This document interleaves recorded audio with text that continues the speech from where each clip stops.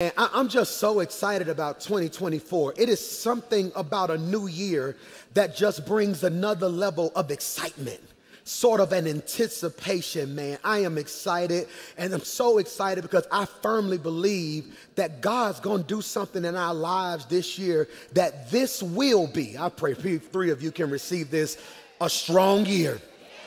I'm receiving that. Hear me. I love this past weekend, and thank you guys for supporting my pastor. He's doing a tour. He's going from city to city teaching singles, and this past Friday, you guys came out and supporting him. Yesterday morning, man, we had hundreds of people in the sanctuary, thousands online experiencing Vision Day, where I was sharing with them what I feel God is doing through Rock City Church. But while I was doing that, it made me think about you. It made me think about you because I've discovered in life you need a mission, but you also need a vision. You need a mission and you also need a vision. What's the difference, PMJ? The mission is who you are. The vision is where you're going. The mission is who you are. Please put this in your notes. Don't let another week in 2024 go by where you don't have a personal mission statement. The mission is who you are. What's the mission of Rock City Church? Love God, love people, make a difference. That's our mission. Love God, love people, make a difference. One sentence should succinctly summarize your existence. One sentence should succinctly summarize your existence. We love God, we love people, we aim to make a difference. That's the mission of Rock Church. Because I'm the pastor, my personal mission sometimes conflates with our corporate mission. That's who I am as a person. I just want to love God, I want to love people, and I want to make a difference. That is who I am. That is who we are. What's my foundational scripture? When I was hungry, you fed me. When I was naked, you clothed me. When I was thirsty, you gave me something to drink. When I was in prison, you came and visited me. If you can't read Matthew 25 and see, pause, I want to parenthetically digress. Mission is who you are. Vision is where you're going. So when I hear your mission and you get your missional scripture, I should be able to read it and see. See, because the mission should enhance the vision. Okay, what am I talking about? Has somebody ever tried to explain something to you and you didn't get it? But then the moment you understood it, you said what? I see. They were talking to you, but the moment you conceived and comprehended it, it caused you to see what they're saying. And what I'm pushing everybody in this room and watching from across the world is this day, from this day forward, what's your mission? Who are you this year? Who are you planning to be? Because I've discovered if the mission is my identity, if you don't know who you are, then whoever you meet will convince you what they want you to be. Which is why so many singles are confused. Because if you don't know you, anybody who walks in your life will convince you that you are who you're not, when you could have been who you could have always been. But since you don't know who you've always been, you become everybody you be around. Michael, who are you? Oh, I know who I am. I am what God says I am. I love God, I love people, I make a difference. And I speak this over your life this year, that in 2024, you won't meander through 2024 in a sort of proverbial lostness because you don't have a clue who you are at the core of who you are. No, I know who I am. And here's a message: if you don't like who I am, old school, may the Lord watch between me and thee while we're absent one from another. Well, you just doing too much. You only do too much to people who can't handle who you are. Truth of the matter is, I ain't even doing me the way I really could do me because I don't want to offend people who don't know how to do.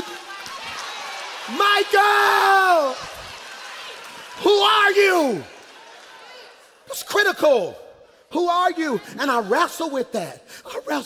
That's why if I would show you videos throughout the last years of the church, I went through a phase where I didn't feel good enough to be a pastor. So I would wear a three-piece suit and a big tie. I cut all my facial hair off because I wanted to look young. And I would have glasses on that didn't have no prescription in them. I tried to just stand right here and be, because I thought in order for me to be successful at my assignment, I had to look like those who were successful. Or in other words, in order for me to be Joshua, I had to look, walk, and talk like Moses. When your assignment is often attached to your identity. Michael. So who are you? So that's your homework right there. That's the whole message. We're finna go home. That's the whole message. No, I'm just messing with you. Who are you? This week, I'm challenging everybody listening to me, create your mission statement. I want you to define who you are. That's what I want you to do. What's your mission? Because the mission is who you are. The vision is where you're going. Pastor Mike, who is Rock City Church? We love God. We love people. We make a difference. What's the vision? This year we will be strong. Yeah, we will be strong. We will be strong. That's what I hear the Lord telling us, and that's so critical. I hear the Lord telling us we will be strong. But what's the problem, PMJ? Because when we tiptoe into the corridors of today's text, we find ourselves situated and acculturated in Joshua chapter 1. And in Joshua chapter 1, I see a principle that we can take and make applicable to our lives. What is that, PMJ? That just because you're saved, it does not mean you're automatically strong.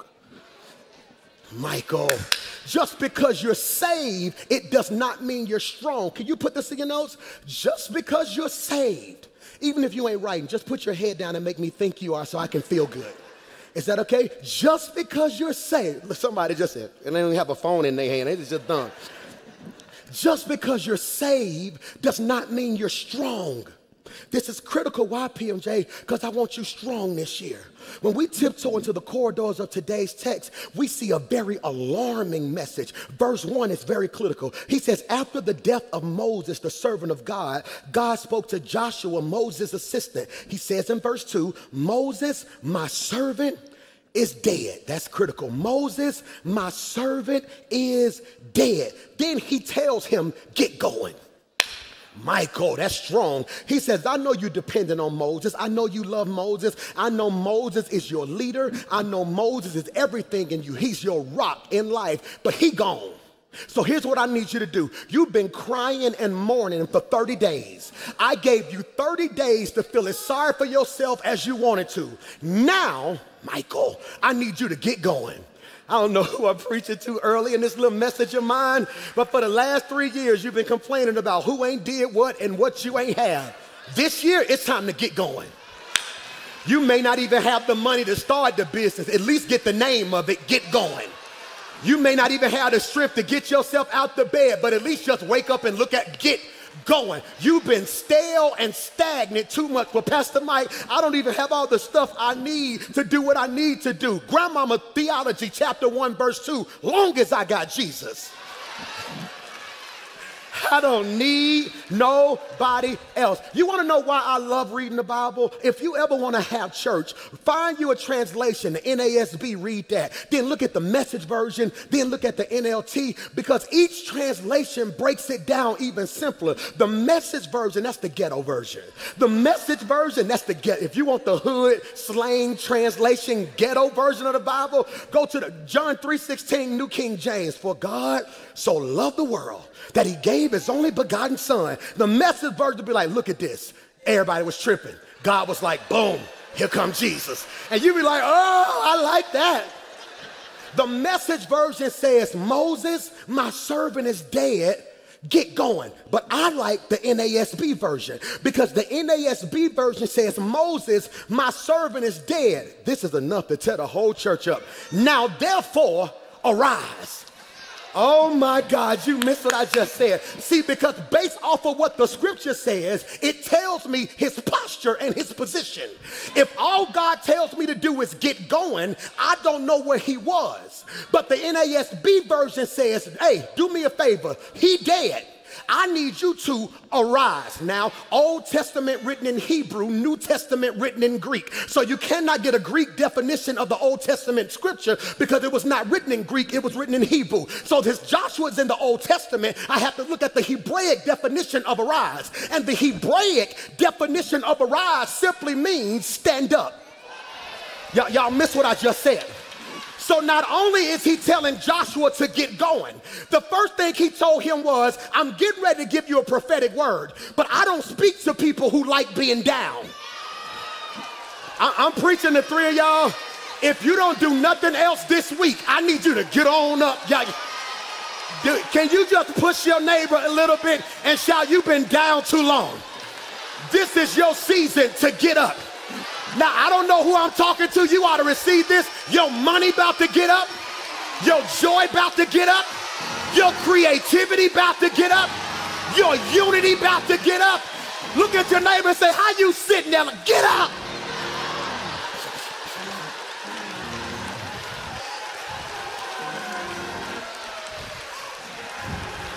Yeah. And this is not me being bombastic in my teaching. No, because I like the principle that I see God take with the children of Israel and Joshua. He says, I know you grieving. I know you sad. I gave you 30 days. I'm finna ask you a question that won't nobody in your circle ask you because they don't want to make you mad. Part of them scared of you because you're crazy. How long you gonna cry? Y'all don't like me? Somebody roll their eyes at me. Let me go back here in case I have to run. How long you gonna cry? Y'all broke up in December of 2015. And you still mad? Baby, if you don't get up, I'm preaching.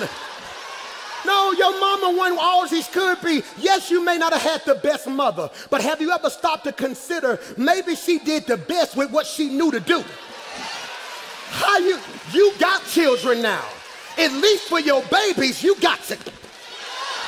I don't know who I'm preaching to, but I discovered this is why you got to do an inventory of your circle, because there's certain people who like you better down. Because when you down, it makes them comfortable that they don't want to do nothing. But if you gonna be in my life this year, am I preaching to anybody?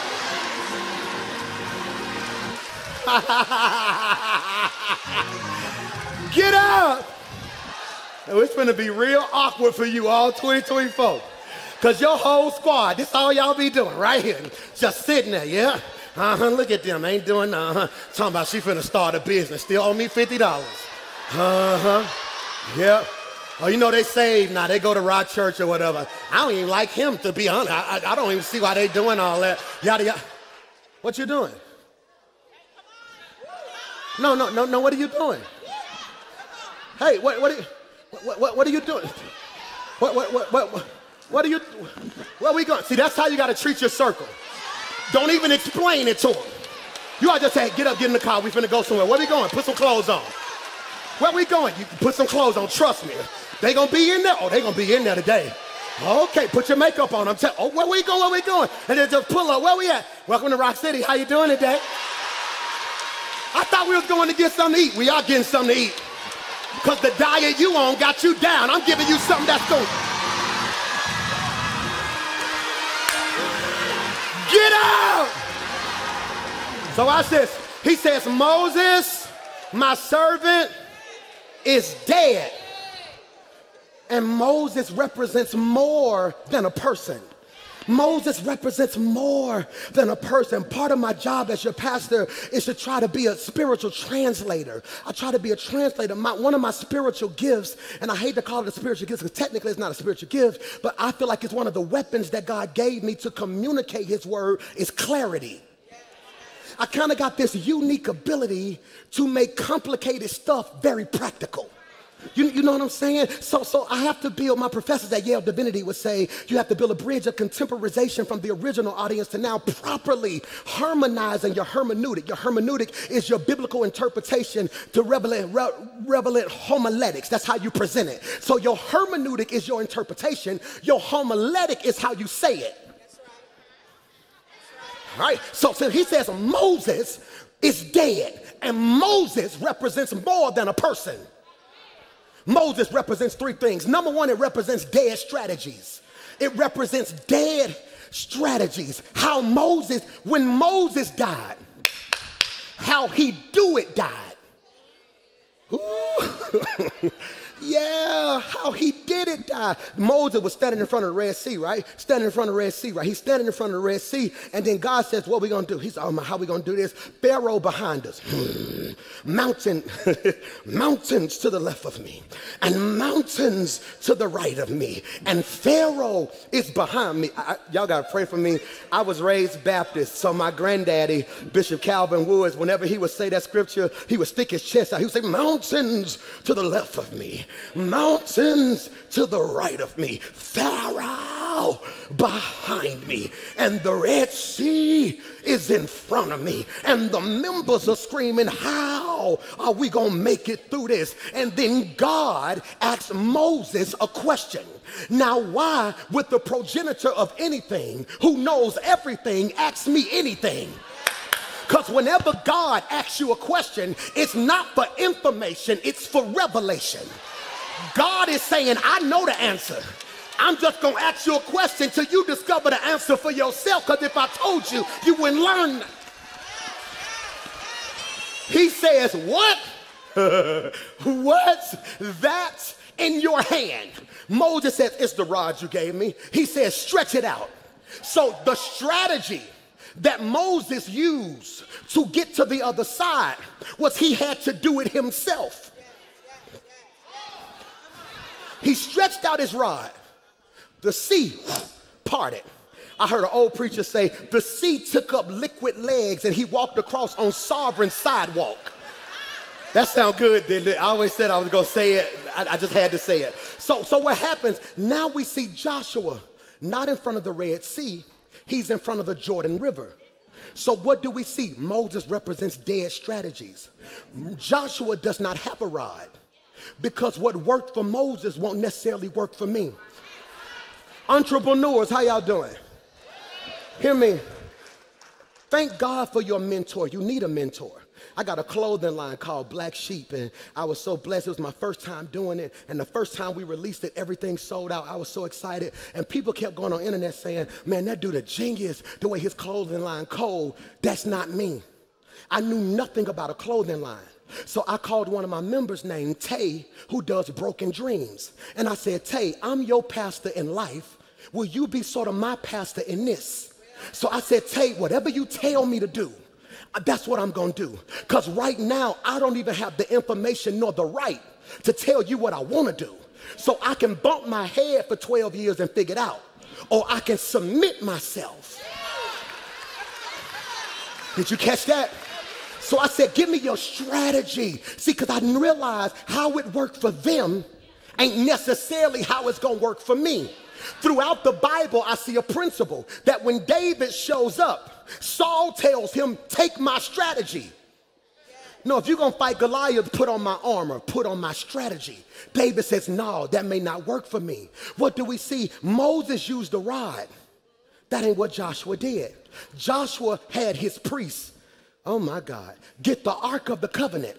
Leslie, that's crazy. Now, what is the Ark of the Covenant? Because I never want to preach in a way that you assume you know what that is. The Ark of the Covenant, according to Hebrews chapter 9, verse 4, states that the Ark contained a golden pot that had manna, Aaron's rod that budded, and the 10 Commandments. It represented sort of the presence of God. Moses had a staff that only he could hold, and it worked. Joshua had a team. Did you catch that? So when the priests stepped into the Jordan River did what the Red Sea did. Same result. Are y'all gonna help me preach? So help me. Same result, but what? I may not do it like you, but that doesn't mean the result won't be the same. Dead strategies.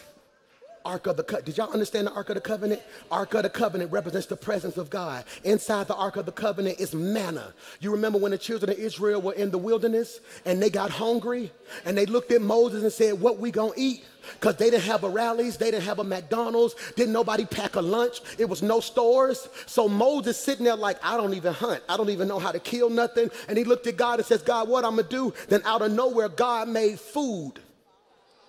Manna fell from the sky. They picked it up and said, what's this? They was like, manna, try it. And they loved it. See, manna represents God making a way.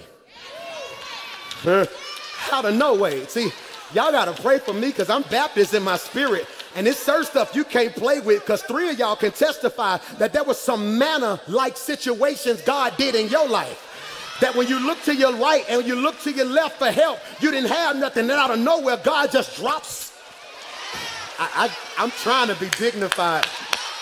So in the Ark of the Covenant was manna. Manna represents God's provision. Also, baby girl, in the Ark of the Covenant was the rod that budded. All right, what does that mean? You remember in the Bible that they were questioning the authenticity of the man of God. And they said, who called you to be a man of God? And God says, I tell you what, everybody put your rod on the ground. Every preacher took their rod out, put it on the ground. And God said, I'm going to make the one bud. I'm going to make plants. I'm going to make sort of flowers grow out of something that's not connected to the soil. Because if I disconnect a branch from the tree, after a certain while, nothing will grow from it. And out of nowhere, Aaron's rod begins to bud, which means God, when he picks you, you don't need what they have. All you need is God's hand. I gotta go. I'm preaching today. And then it was the 10 Commandments. So he says the strategy had to change. Strategy had to change. That's important. So not only do I have to understand that when Moses died, it represents dead strategies. Number 2, it also represents dead seasons. Dead seasons. Moses represents dead seasons. Why? Can you put this in your notes if you don't mind? Why do I need to probably pray about a new strategy? This is critical because Moses represents an expired strategy that worked to get the people out of Egypt, but the strategy didn't work to get Egypt out of people. Do I need to say that again? Moses' strategy was good for getting the people out of Egypt, but it wasn't good for getting the Egypt out of people. Michael, that's why sometimes you can take a person out of place, but you can't take the place out of person. So what am I saying? Yes, God brought you out. I want to say that better. I'm sorry, I want to say that better. Yes, God brought you out of it, but it's your job to bring it.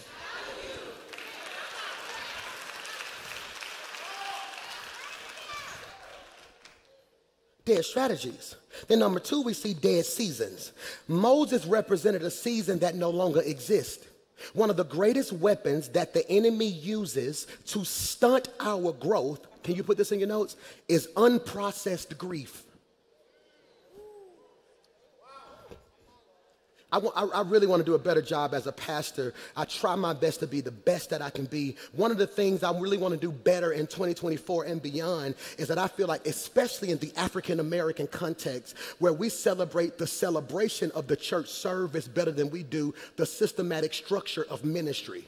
See, in black church, we're going to have great church. We don't necessarily have programs that help you become the best you. We master celebration, not transformation. Oh no. So what am I trying to do right now? I'm trying to get you to realize that yes, God gonna keep you, but God shouldn't have to chase you. Y'all don't like me. And one of the greatest weapons that the enemy uses to stunt our growth is unprocessed grief. And too much of church, be it African American church, white church, Latino church, spirituality at large, self-help, too much of what we're doing in this season is teaching us about how to celebrate when we get it, but not how to survive when we lose it. And you cannot properly celebrate resurrection without embracing the fact that without crucifixion, you can never have a resurrection. Put scripture on it. The Lord giveth, and the Lord does what? Take it away. So what did I discuss? One of the weapons that the enemy uses to stunt our growth is unprocessed grief. Unprocessed grief. Instead of dealing with the grief in our life, I believe many of us practice replacement theology. Replacement theology. It was certain stuff that happened to me as a child that I didn't realize was programming me till I became an adult. I never forget, we went over my cousin's house, we playing football, we get in the car, and I wake up the next morning. You know, you get in the car, you go to sleep. I wake up the next morning, I can't find my football, left it over my cousin's house. I act a fool, Mom, my football. And to shut me up, she took me to Family Dollar, got me another football. Fast forward, my son, I lost my blanket, left that over grandma's house. All the cousins used to go to grandma's house to spend the night. She said, don't worry about it. She just threw me another blanket. You can have this one. Yep, my sister would lose her Barbie doll. It would break. She would just, I got you, baby. Just take this one. And I discovered when I lost my football, they just gave me another one. When I lost my blanket, they just gave me another one. When I lost this, they just gave me another one. Now you grown, and every time you lose a person,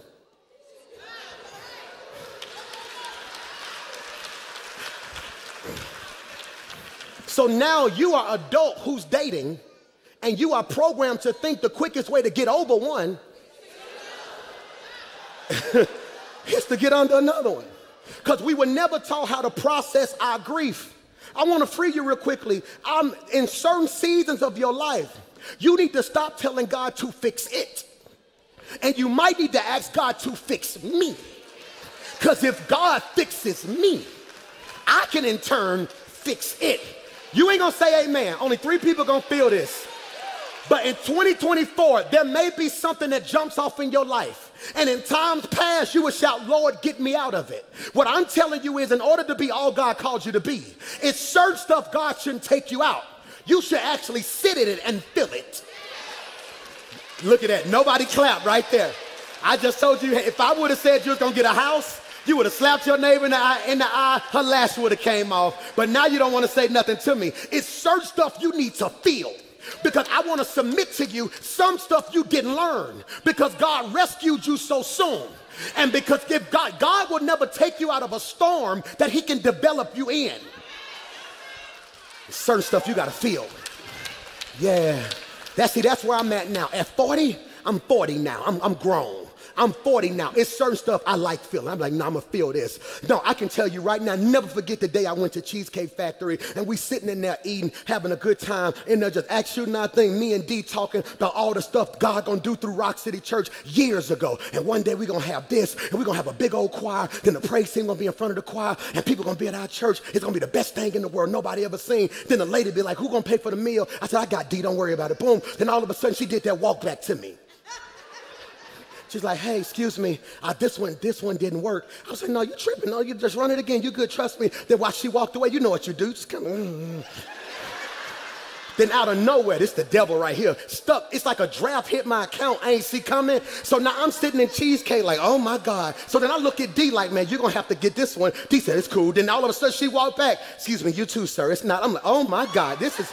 oh my God, this is gonna be bad. And then me and D, this is a true story, and I should have put the receipt on the screen. Me and D, this is probably 12 years, we sitting in Cheesecake laughing, like weak, and the lady like, what's funny? We had to call to the church of like, hey, is anybody over at the church, or anybody, mama, daddy, somebody, run your car. We had Cheesecake, I'm gonna be washing dishes, I don't know what I'm gonna do.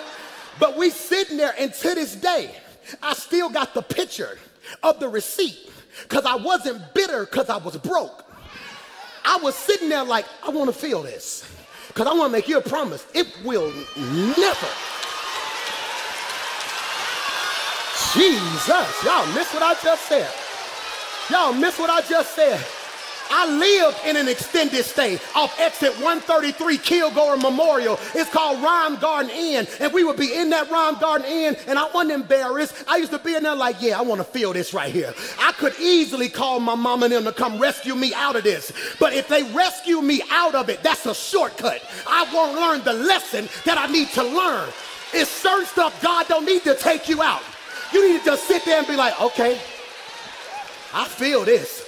Yeah, if you go through a breakup this year, you better not pick up that phone and call Keisha, Tommy, or Ray Ray.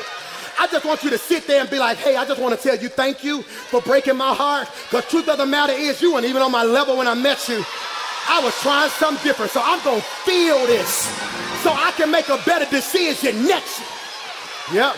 Even if the power get cut out, even if the power get cut out, and you on the phone, girl, what you gonna, bro, what you gonna do? No, I'm good, I'm gonna spend the night here tonight. I wanna feel this. because it's some better choices and better decisions I'm gonna make in 2024. See, only 7 of y'all shout, because all of y'all will shout when the Lord give it. But you gotta be mature to shout when the Lord take it.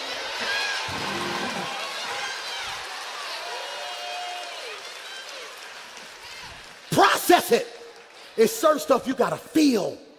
It's certain stuff you gotta feel. Then you gotta deal with it. My oldest son was in a wreck a couple weeks ago. I told y'all that, right? He wrecked his car. So one of the things I'm processing now and probably gonna try to talk to a counselor about in the next week and a half, 2 weeks, is that every time he leaves the house now, it's sort of this anxiety. Like if he's gone and I know he's driving, it's like every time my phone ring, I kind of jump just a little. And I'm like, hey, you good? Where you at? Call me when you get there. Call me. Hey, and I found myself screaming, hey, you didn't call me when you got there. And so I realized, devil, you a lie. I need to process that. Oh my God. That's why in 2024, you're going to see me pushing more, because we got to be prepared when life happens. I can't promise you $1 million. I can't promise you you're going to be successful at the level you want to be. I can't promise you're going to be all that God called. I can't promise you're going to go to the league. I can't promise your wife going to always love you, your husband going to always be faithful. But it is one thing, according to the Bible, I can promise you, that trouble will be with you. God says it's one thing everybody can count on. You're going to face some trouble. So can I ask you a question? If you know you're going to face some trouble, why not already be prepared?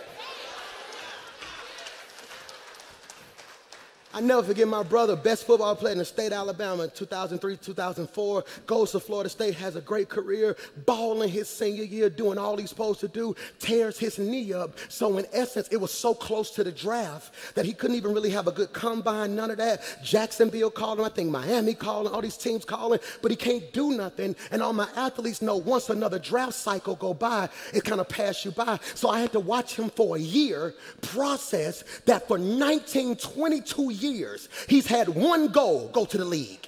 So now I watched him have to process that grief. Watch this, because grief just ain't losing a person.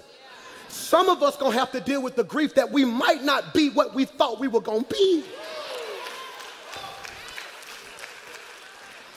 You said, but I thought I was gonna be so-and-so. I thought I was gonna be this. I thought about now I would be that. I know. But my ways are not your ways, and my thoughts are not your thoughts. I know he was talking to Jeremiah, but I see a text that I can take and make applicable to my life. Thank you, God, for I know the plans, Michael, that I have for you. Your plan may to be this, but my plan is for you to be that. And I'm gonna ask you a question. If you want to be this, that's cool, but I'm not over there on this. I'm over here on that. And the safest place in the whole wide world is where God is.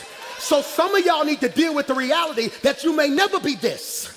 But if you trust what God wants you to be over here, what God wants me to be is way greater than what. Dead seasons, I gotta go. Number 3, dead squads. Dead squads. That's vernacular for dead teams. I just wanted my S's to match. That syntax, dead strategies, dead seasons, dead squads. That can mean dead teams. There may be people on your team, entrepreneurs, visionaries, people, family, anybody that your team need to switch. Why is that important, PMJ? I need you to catch this, because not only did Moses die in the wilderness, his whole generation did too. If you ain't careful, if you're not careful, what if Moses and his entire team dying in the same place reveals that I'll never arrive in the right place while holding on to the wrong people? Do I need to say that again? What if it reveals that I'll never arrive in the right place while holding on to the wrong people? The only difference with the children of Israel changing their location was the decision that God made to change the leadership. The most important person you will ever lead in your life is you. Have you been leading yourself in the wrong direction? The question I want to ask you in 2024 is, have you been leading you in the wrong direction? If the Holy Spirit is the GPS, and you are what you want, your desires, is the GPS saying turn left, but you on your life saying, no, I'm gonna go right? Some of us need to stop blaming people. You made that choice. We don't talk about that in church. You wanna know what I can't stand? We demonize, I wanna say that better. We demonize,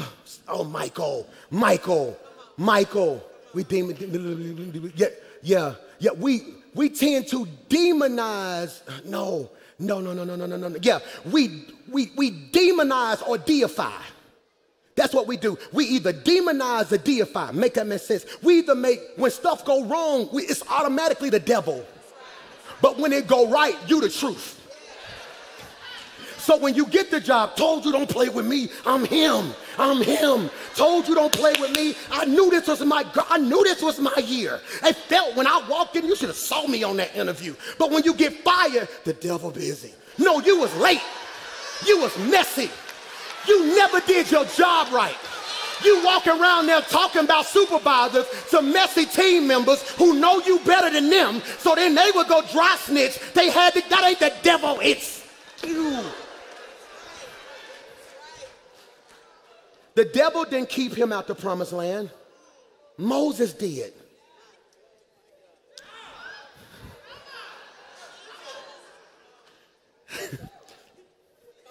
No, that's it. I'm not gonna make you feel better about it. That's it.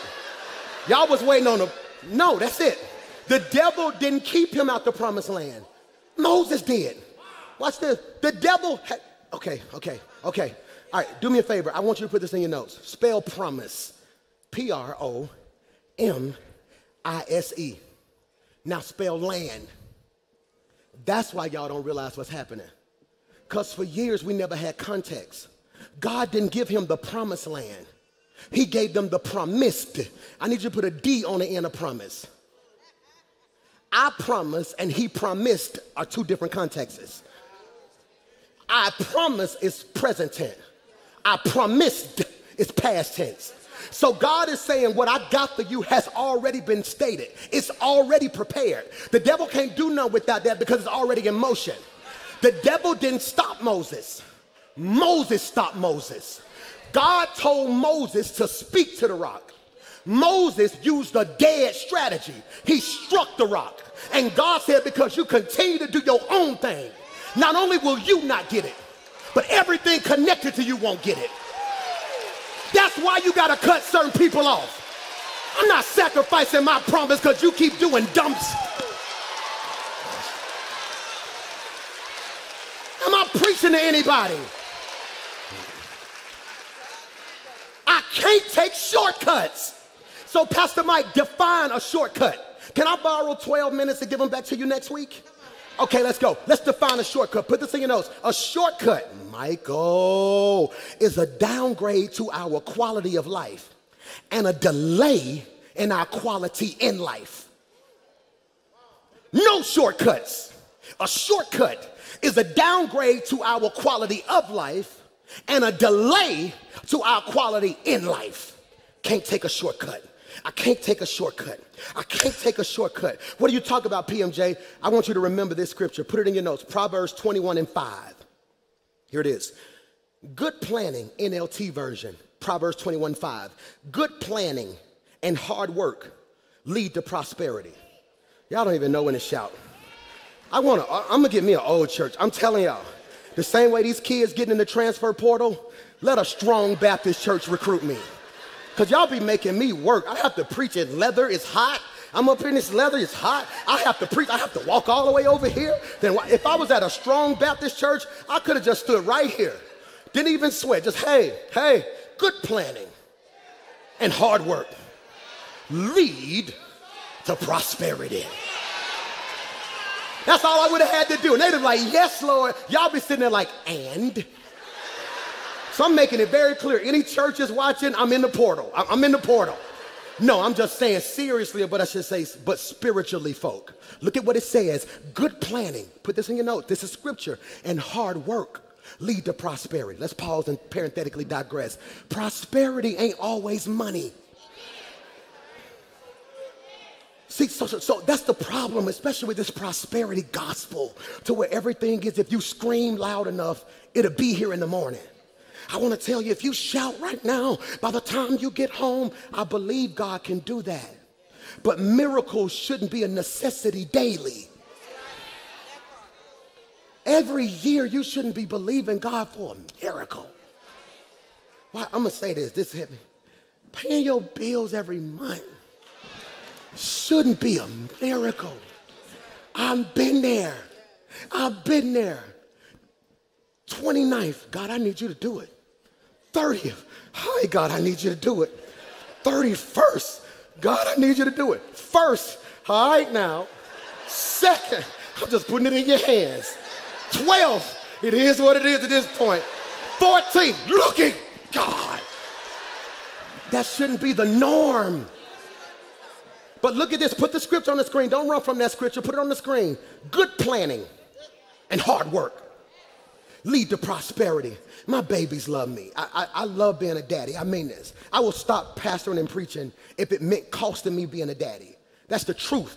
I would stand right there and say, hey, I love y'all so much, but my schedule and everything I'm doing right now, my boys and my kids, it just ain't working. So God bless y'all. I love you. God bless you. Maybe I just preach online from my room, but my kids need me. See, because the only people who gonna remember I work late nights is my kids. No, I love being a daddy. I just prayed with Mace, and he getting ready to go to 7 on 7 now. So that's why I was kind of late coming out. I just tried to lay hands on his shoulder and lay hands on his knees and lay hands on his feet, like have a good day today. I love being a daddy. So look at me. I have prosperity and love and honor for my babies. See, a good example for your life would be put bank on one side in your notes and then put bill on the other side. And then take money out of it. When it comes to my love bank from my kids, I'm in overflow. When it comes to my peace, I got a good amount of peace. But if the right problem comes, it'll overdraft my peak. Did you see that? Oh, I got joy. But if the right person walk out my life, it'll overdraft my joy. If I find out she ain't what I thought she was, that'll overdraft my joy. If I find out he got something going on across town, that'll overdraft my peace. So when God says I'm giving you prosperity, stop always being so thirsty for currency.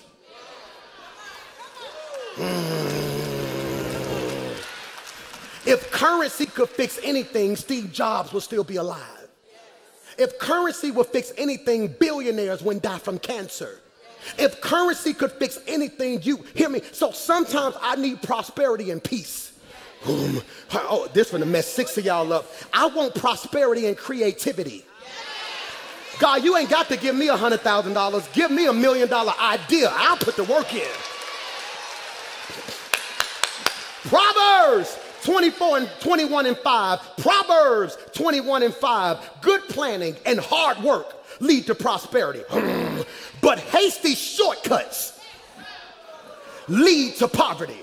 I'm gonna have church by myself and only 7 folk in the balcony and 3 of y'all on the floor and 10 of y'all online gonna catch this. This gonna be the year right here I get the plan. Oh, y'all missed what I just said. Put that scripture back on the screen. If you want the prosperity, what did he say? Good planning and hard work. See, some of y'all hardly working. Then some of us work hard. But the problem is for the last 10 years, yes, we've been working hard, but we never really had the plan. So when overflow came, you would have it, but then you would just start moving. Then you would look up and all of a sudden the money was gone. 2024 gonna be the year, Michael, that I get the plan. I don't know who I'm preaching to, but you ought to just shout, I'm getting the plan this year. Matter of fact, God, don't even send it to me till I get the plan, because I'm not wasting another blessing. I'm not wasting another moment. I'm not wasting another idea. This year, I need the plan. I gotta go. What's the plan? Yep. That's what I want to know. If you're in a relationship right now, that's the question you should be asking. Bro, you ought to go home tonight. And when she get home, you ought to have rose petals at the front door. Rose petals at the front door. Like, oh, lights down low, music playing. Put on your red dress. Some of that sweet perfume. Good. I was saved. I don't know all the lyrics. look good on you. And she gonna walk in there, oh, what we got going today? And I don't want you to say nothing. No, come on, come on, come on, come on, come on. Yeah, come on, come on. Come on, come on, sit right there, sit right there. I want you to just rock real slow and be like, hey, what's the plan? She gonna be like, no, don't touch me. What's the plan?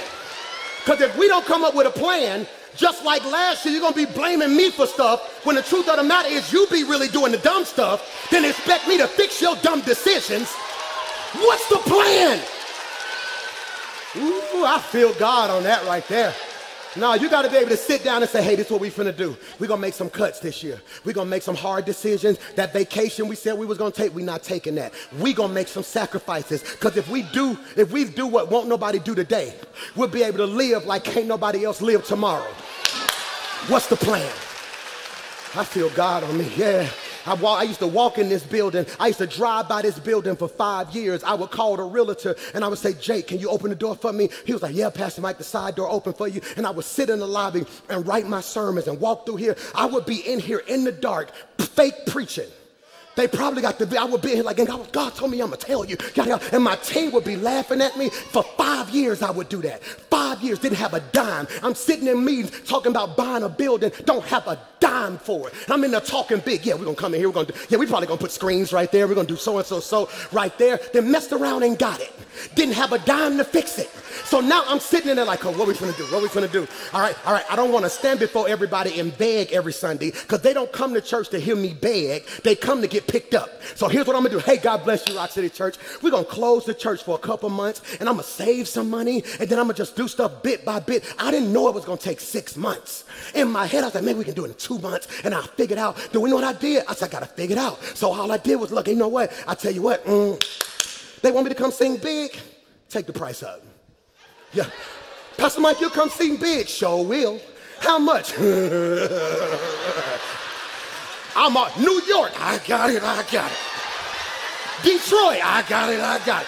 Philadelphia. I got it. And it's going boom. Then I would come back to the church. How much we need for the floor? Pastor, we just got the floor done. What we doing now? We doing it downstairs. Dang, okay. DC. I got it. I got it. I will take a picture of the check and bring my boys in the room. Hey, no, Dad wasn't here yesterday. I want to show you something. I went and sung in this city right here. They gave me this amount of money. I had to pay the people who sang with me. Said, what I'm going to do now is I'm going to take this money. So when y'all go over to the children's wing and y'all see so-and-so, I was trying to, then I would go online and tell y'all, we got light. We got light. Then you'll be like, okay, we got some lights. You didn't even realize you hadn't been in church in 6 months. But the reason you could tolerate it is because everybody knew the plan. That's why when I came to church today and I saw y'all pulling up looking good and you're holding your loved one hand and children in the children's church and folks sitting in the balcony, I get excited, not because God did it, because some of this ain't favor. Some of this is the result of being patient to the plan. And I want to speak by faith that the difference between the 2023 you and the 2024 you still got the favor. But this year you're going to have, I don't know who I'm preaching to. You ought to just jump up, sit down and shout, I got a plan. I got to go. I got a plan. I'm going to get my money right. I'm going to be creative. I'm going to do so-and-so. Next 6 months, I'm not dating nobody. That ain't a part of the plan. Then Denzel going to walk up. Then Keisha going to be like, that's you right there. That's God. That's God. And you're going to be like, oh me. But I got a plan. And dating you going to take, y'all laughing at me. But it's the truth. Because the moment you put your plan on paper, the devil gonna walk in the room and be like, all right, let me see if they really committed as they say they are.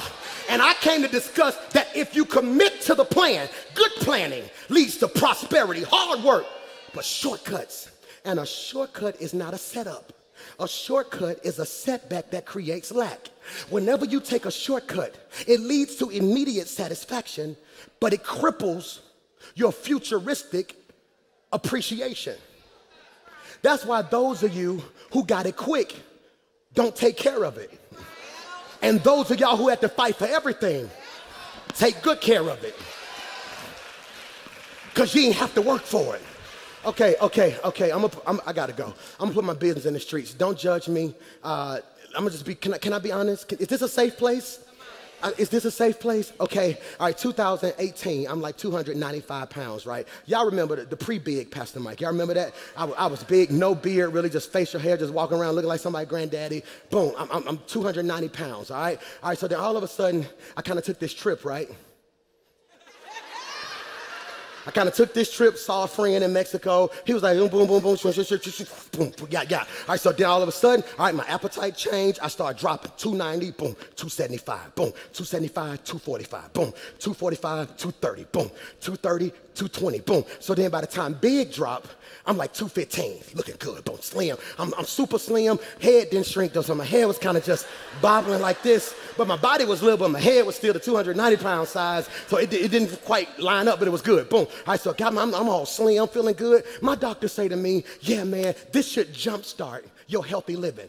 I'm like, cool, yeah, I ain't care, I'm slim. I'm wearing skinny suits now, skinny jackets, I'm in Express, slim jeans. I was so excited, you know, because I'm a big boy, but I was slim. I'm in that joint, hey, God bless y'all, y'all doing all right, bless you, bless you. Come on, give God praise, boom. All right, so 2019, I'm like 210.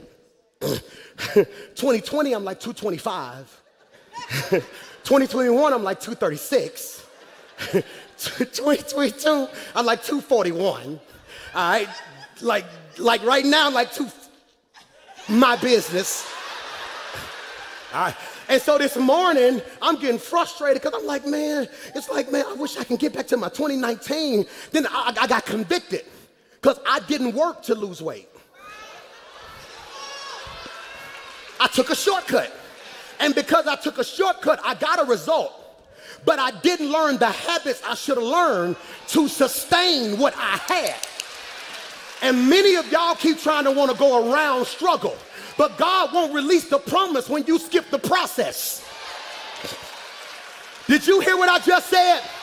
God won't release the promise if you skip the process. Did you know that the average person who wins the lottery is broke within a year? $30 million and broke in 2 years because they got it, but they skipped the step. And I need you to understand what God's doing in your life this year. No shortcuts. When you go through this year, I want right before you panic, I want you to say, because it's lessons you learn in the wilderness that help you become what God called you to be in the promised land. I gotta go, y'all. Y'all tired of me. Moses is dead. Verse 1 is enough to tell the whole church up. He says, hear me when I throw it on the screen. Verse 1, he says, after the death of Moses, servant of God, leave that up there, spoke to Joshua, Moses' assistant. Pause. Y'all missed it. There is no wasted ink in the Bible. Look at it now. After the death of Moses, the servant of God, comma, God spoke to Joshua, comma, Moses' assistant. Y'all missed it. I'm going to say it again. After the death of Moses, the servant of God, comma, God spoke to Joshua, comma, Moses' assistant. God tells us what Moses means to him before he tells us what Moses meant to Joshua. Because he wants it to make a very clear point that Moses meant more to me than he meant to you. And I'm trying to be patient with you about crying. But if I'm at the point where I'm moving on, you should be moving on too. You his assistant, but he was my servant. He said, I want to make it very clear. After the death of Moses, the servant of God, God spoke to Joshua, Moses' assistant. What did he say to him? Moses, Michael, my servant is dead. What does he tell him? Get going, Michael. Cross this Jordan River. You and all the people cross the country. Michael, I'm giving to the people of Israel. Verse 3 is enough to tell the whole church up, which is why you can't take shortcuts. He says, I'm giving you every square inch of the land that you set your foot on. Just, Michael, as I promised Moses. You didn't shout because you missed it. He says, wherever you walk and wherever your feet touch, it's yours. 6 of y'all should have just walked right where you at and shout, I'm walking in the natural and I'm walking in the spiritual. because God's giving me every. Look at this. He says, I'm giving you every square inch of land that you set, Michael, your foot on. You missed it. Every square inch of land that you set, Michael, your foot on. You didn't shout because you missed verse 2. If they go back to verse 2, throw verse 2 on the screen. He says, my servant is dead. I'm finna run. He says, cross this Jordan. He's talking to Joshua, right? But he says, comma. You caught that. And all your people. Now, I need you to catch this. Now, who's going to cross the Jordan? Everybody. Who is God talking to? Joshua. Did everybody hear the word? No. Who heard the word? But because Joshua heard the word, he then now has a word for everybody. All right, so how do everybody know what they're going to get? He says, Joshua, I need all y'all to cross over. Verse 3. And every square inch that your foot touched, not y'all foot. This is why people can't handle you. Because when they walk in places, they just walking. But when you walk in, you take dominion. I'm preaching to somebody. Your family would treat you better if they realize your feet gonna determine their seat. I don't know who I'm preaching to, but you ought to just shout, you preaching to me, PMJ. That's why I gotta be successful. My mama and them gonna be blessed because of me. My nieces and nephews gonna be blessed because of me. You ought to shout, I'm the one. Giving you, Michael, I'm giving you. Michael, I'm giving you. Michael, I'm giving you every square inch. I was tripping the other day. My Dove Award came in the mail. I'm looking, I'm like, oh man, it's so cool. Then it messed me up. It messed me up because it came with a letter. They said, man, we would like to thank and celebrate Michael McClure, Rodney Turner, James Fortune, so-and-so, so-and-so, so-and-so, so-and-so, so-and-so, so-and-so.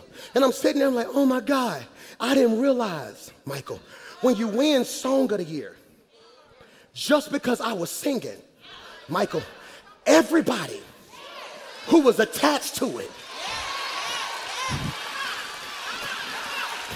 That's why you got to get haters out your life.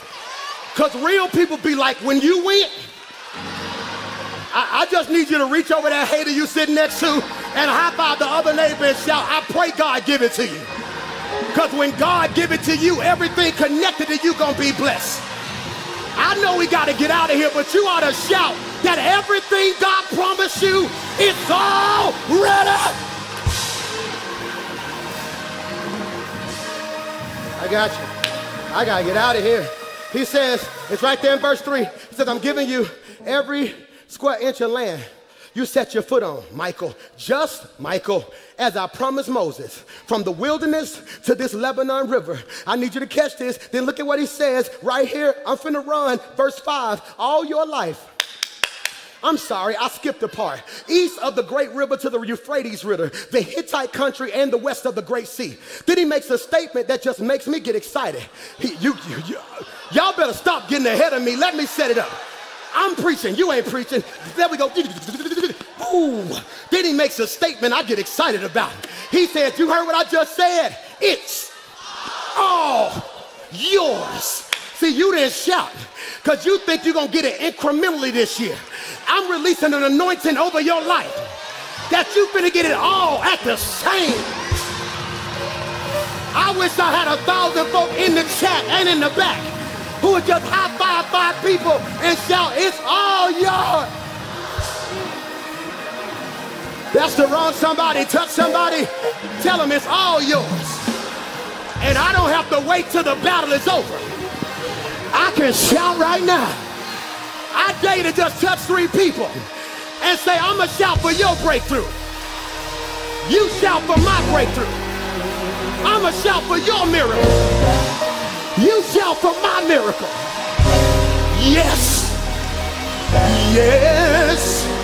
Is there anybody in here that can slap your neighbor a high five and say, neighbor, oh neighbor, God is giving you everything that he promised your family. But you gotta get up out of depression.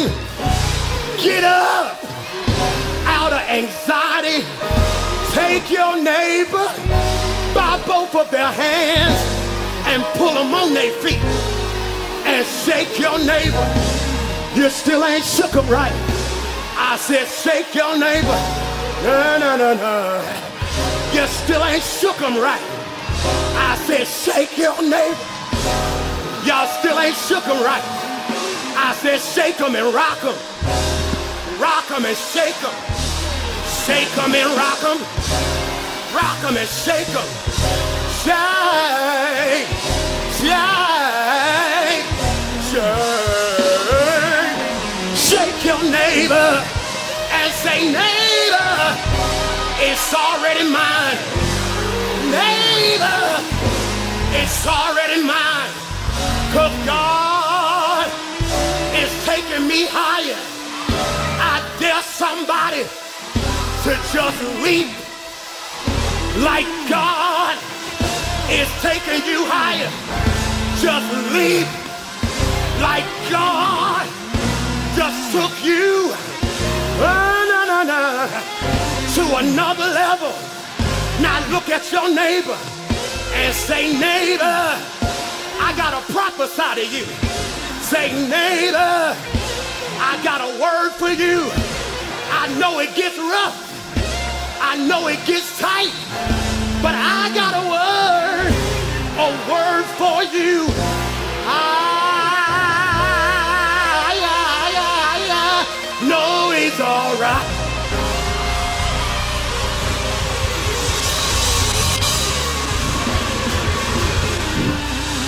I need you to find another neighbor and say, neighbor, can I prophesy to you? Builders may roll, breakers may dash, but I know he's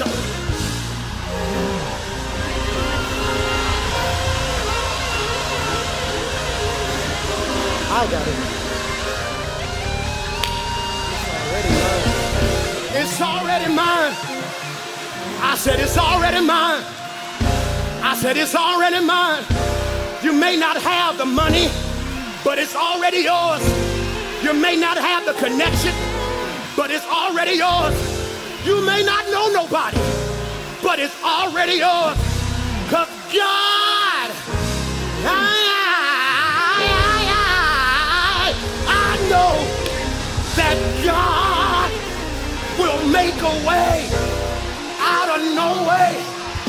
I've had some good days and I've had some bad days, and I've even had some hills to climb. But when I look back over my life,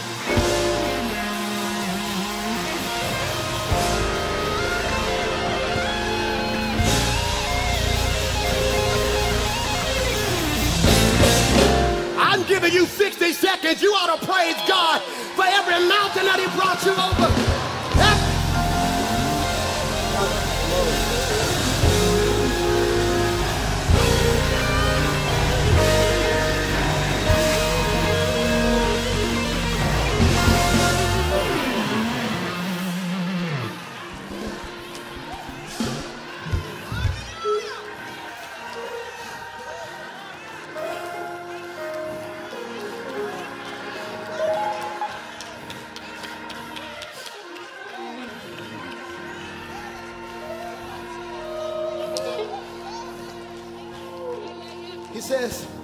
He says, everything I promised Moses, I'm gonna give you.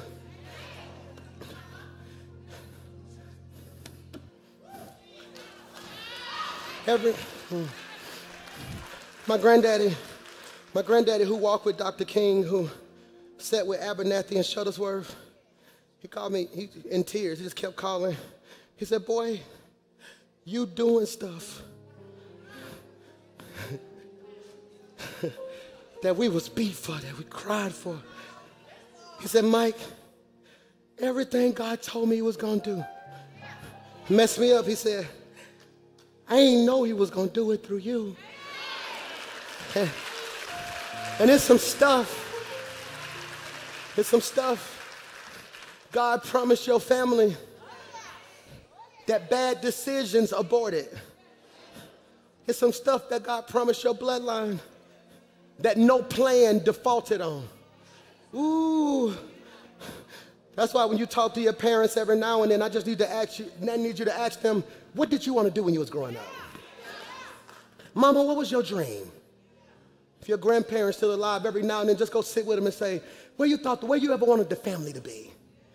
No, it's some land God got in your family's bloodline that's coming to you. There's opportunities that God's sending to you.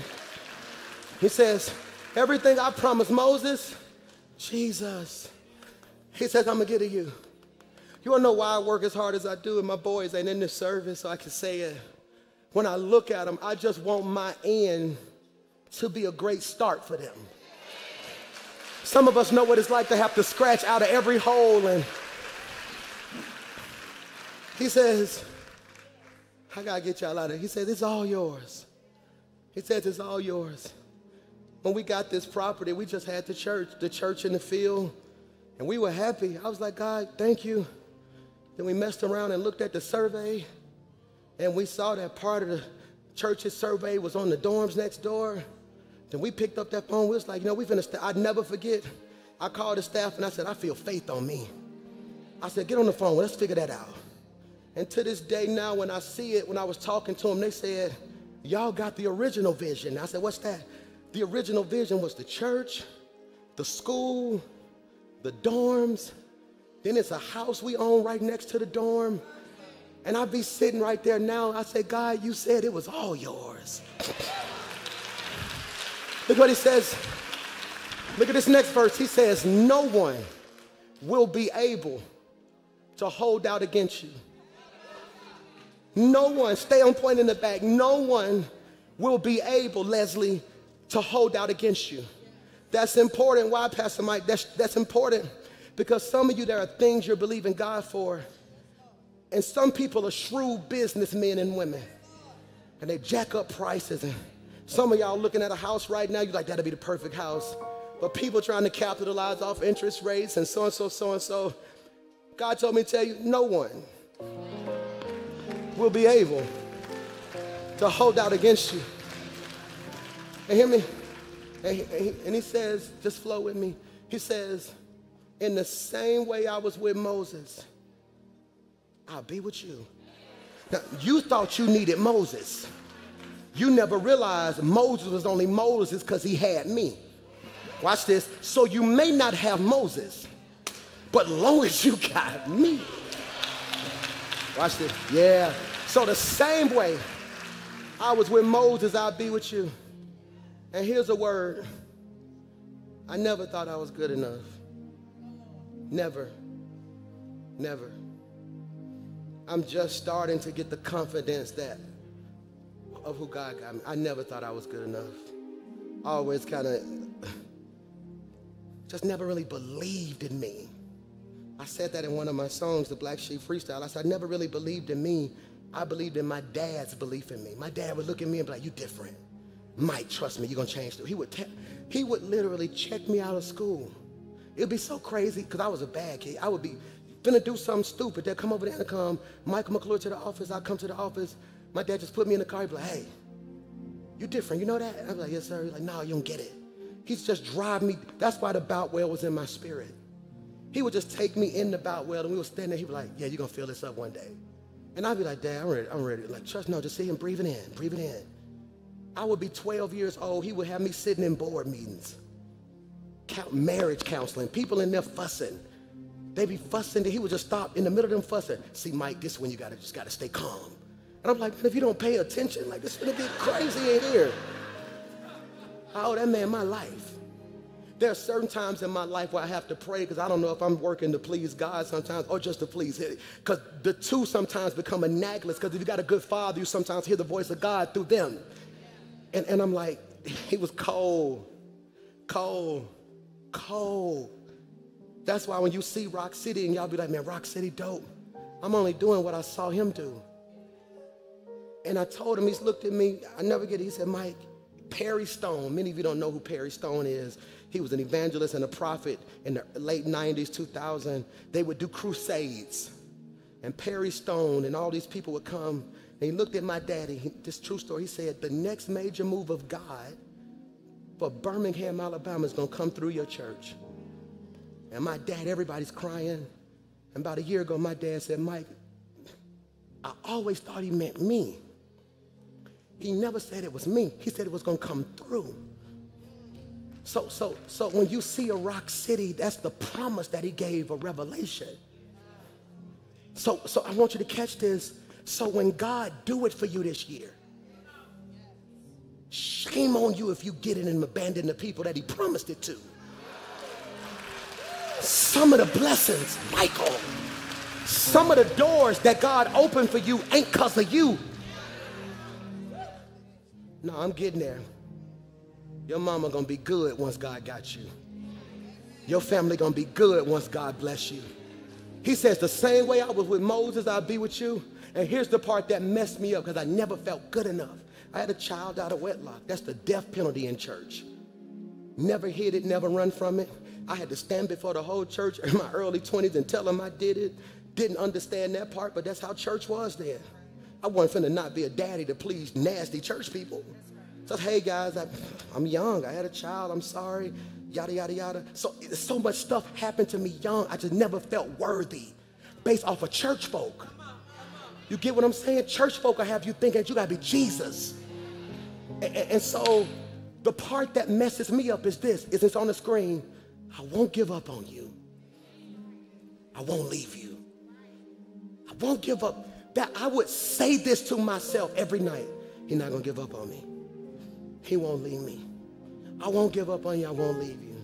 I never forget we had to get Miles conditioned for sleeping in his own room. We would have to take turns sometimes just sleeping in the room till he fell asleep. Because he couldn't sleep if he thought he was in there by himself. So we had to convince him, we're not leaving you. Now you know what he say? Get out. Because there are seasons when you need his manifested presence with you. Then there are seasons when you know he got you. He says, I won't give up on you. I won't leave you. And here's our vision for the year. Strength. So when I say this year the vision is to be strong, I'm not saying I want you to be able to take a lot. That's unnatural. We got to stop this beat up theology that we be preaching, that the more hell you go through, the more saved you are. You know, like they got us thinking that church people need to be broken, dusty, and broke. Like, don't put on no Vaseline, you got to be holy. Like, no, you're going to be saved and paid. No, you're going to be blessed and intellectual. You're going to be an entrepreneur and an intercessor. You got an ambidextrous anointing. You need to shout, I'm all that. Somebody say strong. What I'm saying is, don't you ever do nothing in this life and forget that God won't give up on you. Because life gonna happen. Life gonna happen. I need you to tap into a belief that, nah, God got me. I'm going to be strong in the Lord. God, I pray. God, we're fasting right now, God. We're sacrificing something to get closer to you. Some of us is food.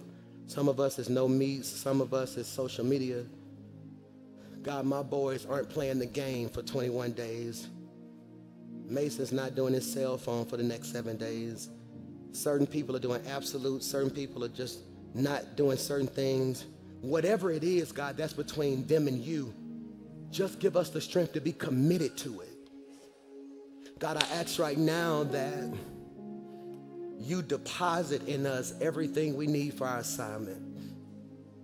God, over my Gen Z years, my 20-somethings and 30-somethings, I speak identity. Because Instagram got us thinking that we're not enough. Insta lies got us thinking that we got to be a boss by 22 and a millionaire by 24. The culture shuns people who work hard. Like you're less than a person because you got a 9 to 5. The devil is a liar. God, I'm doing what I got to do to feed myself and my family. But because I got a plan, I can take the money that I got on that 9 to 5 and birth my vision, God. So I'm getting a plan this year. I speak by faith over my teens, identity and security. God, they got peer pressure. They got so much stuff online and in the room that's pushing them in directions they shouldn't be in. God, thoughts telling them that they're not good enough, or maybe they should do this. God, I ask that you just give them a sense of strength, that they don't have to vape and don't have to give themselves away. They don't have to be in wrong crowds. They're blessed just like they are. God, to my 40s and 50s and 60s and 70s and everybody, God, I speak fresh wind. God, some of us have kind of fought so long, we tired. And so it's hard to be creative when you're tired. It's hard to be excited about life when you're tired. So God, I speak fresh wind, fresh oil, fresh anointing. God, I speak strength. God, we need you like never before. And somebody's struggling because they've been praying for a long time. They've been giving for a long time. And they're like, God, when is it going to be my season? We claim it right now, God. We claim it right now, God. We claim it right now, God. I may not see it now, but I know it's on the way. I may not see it now, but I know it's on the way. I may not see it now, but I know it's on the way. It's on the way. It's on the way. It's on the way. It's on the way. So God, give us strength to be what you called us to be. It's in Jesus' name. Clap your hands right there, man. Yeah. Did you get anything out of that today? Come on, anything? All right, listen to me when I say this. Somebody say strong. I'm strong in my prayer life. Hear me when I say this. Here's what I do personally. I'm going to always tell you what I do, and if you want to do more than that, that's between you and God. You know, every day at 11:55, my alarm go off. Who phone go off at 11:55? Anybody? So do me a favor, set your phone. Every day at 11:55, that's when I pray. I will literally be in a meeting talking. And my phone say, Father God, in Jesus' name, thank you for what you did. And I just get right. I want to condition my life for prayer. You got me? Strong prayer life. I'm a giver. I'm a tither. Tithing is between you and God. I had somebody tell me yesterday, I had pastors, real soft band, I had pastors from across the country in town all weekend kind of getting vision. And they said through our vision day, and the pastor at the end said, all right, I tried not to ask. He said, I've been in your church 5 times. How do you pay your bills if you don't raise offerings? I said, man, that's between you and God. I never wanted to be the type of pastor who stand here in his 5 offering periods. Y'all know what I'm talking about? And it's that building fund up there with the bubble and nothing changed. I'm not doing that. No, that's between you and God. I can tell you what works for me. I have a strong prayer life. When God blesses me, I honor God. That's how I do it, man. That's how I do it. A strong prayer life. I'm strong in my giving. Here it is. And I'm strong in my serving. We have so many things we're about to roll out this year, especially to all of my young men and my young women, my young professionals. Man, there's a generation that we can set up to be great. There's a generation that we can set up to be great. Mentoring programs. This summer, we have a lot planned at Rock City with an intramural league with softball and basketball and flag football on the fields. I want you to get comfortable and get used to giving something back to God as far as your gift and your talent. You know, I was telling some of my young entrepreneurs, I said, man, y'all got these businesses. When y'all gonna do a summit at the church? They said, Pastor Mike, I'll do it. I'll show them how to set their business. I said, let's do it.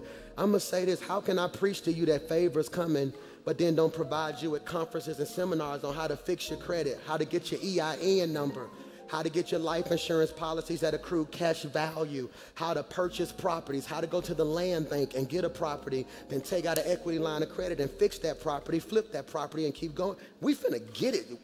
Arise. Am I preaching to anybody? We're about to be what God called us to be, and I'm excited about that. I love you so much. Do me a favor. You may not know Jesus, and I'm not finna call you out in front of everybody, but if you're in this room and you want to give your life to Christ, maybe you're in this room, you're saying, you know what? I need a fresh start. I just want to be what God called me to be. Right where you are, all you got to do is, even under your breath, you can say, Lord, come into my heart. Make me over again. I confess with my mouth. I believe with my heart that you rose from the grave with all power in your hand. And right now, by faith, I am saved. It's that easy right there. Clap your hands. It's that easy. If you're watching online, you can text HOME to 28950. Now, let me say this to you. Here's where we fail sometimes in our walk with God. You just got saved, but now the question is, are you what? Strong. And when I get saved, he brings me out. If I want to be strong, I got to be discipled. That's why things like Devo energy is important. We're going through the word every day. I don't know about you, but my day don't feel right if I don't go through Devo energy. I just turn it on and be ironing some days. I have to hear that word in my heart. It's the equivalent of not putting your phone on the charger at night. At some point during the day, what's going to happen? Your phone going to die. So I'm telling you to plug in. Plug in and be what God called you to be. I love you. I believe what God has for you is about to be so strong this year. I pray that you have a blessed week. Can I pray us out of here? Is that okay? Again, our special guests, we love you guys so much. Thank God for y'all coming. Repeat after me. Say, Lord, your will, nothing more, nothing less, nothing else. It's in Jesus' name we pray. Amen. I'll see y'all in the morning on Devo Energy. God bless you. God bless you. God bless you. God bless you.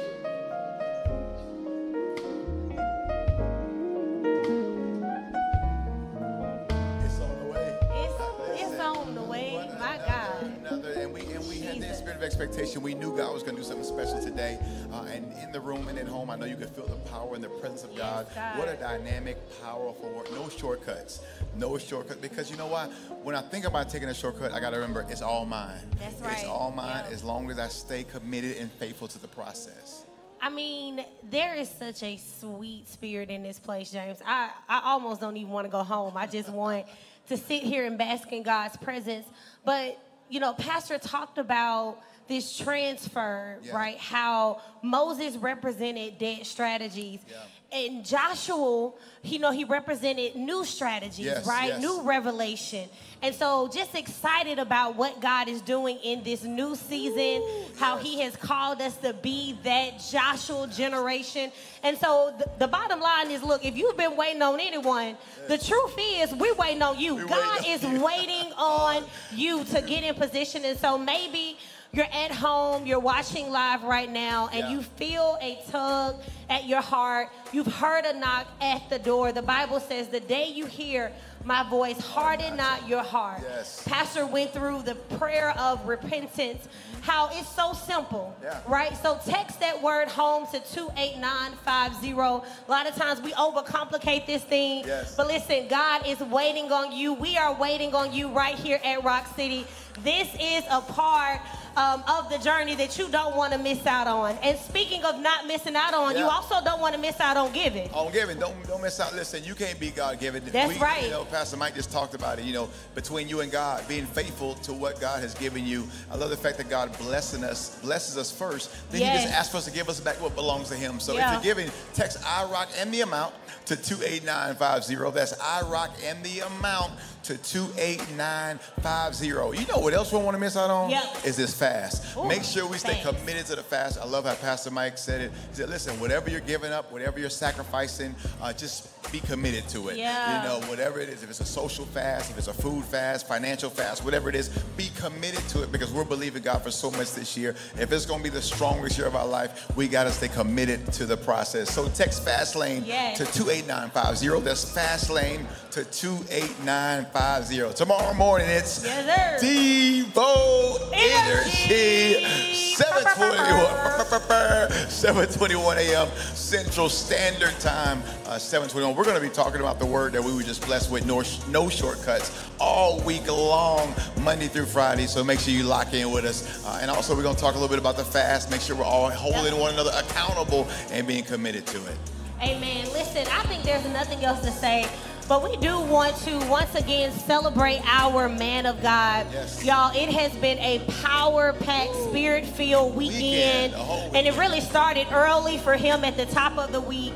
And for him to hit this stage, this pulpit, and pour it out. I mean, he left it all out. Twice, right? Look, at the first service, he ran to the front, ran back on the stage. Right. And so we truly thank God. So let's continue to lift up our man of God, that God will cover him from the crown of his head to the soles of his feet. Shout out to the First Family. Yes. Listen, and for all of us here at Rock City, Rock Nation, worldwide, wherever you're watching, we love you. Stay tuned, stay committed, stay locked in. I love it. The best is yet to come. We'll see you in the morning. Peace.